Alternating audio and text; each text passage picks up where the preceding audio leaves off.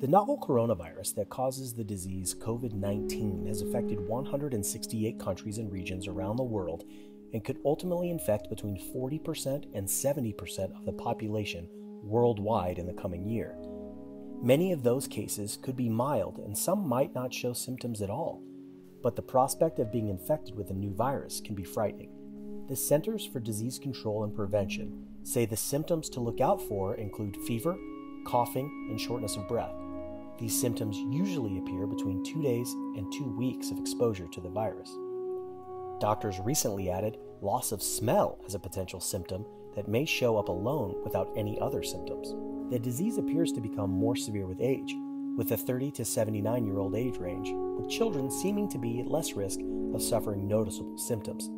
However, a recent study of 2,000 children confirmed or suspected to have COVID-19 found that 6% developed severe or critical illness. In more serious cases of COVID-19, patients experience pneumonia, which means their lungs begin to fill with pockets of pus or fluid. This leads to intense shortness of breath and painful coughing. However, the CDC also recommends that people with COVID-19 or any respiratory illness monitor their symptoms carefully. Worsening shortness of breath is reason to seek medical care, particularly for older individuals or people with underlying medical conditions.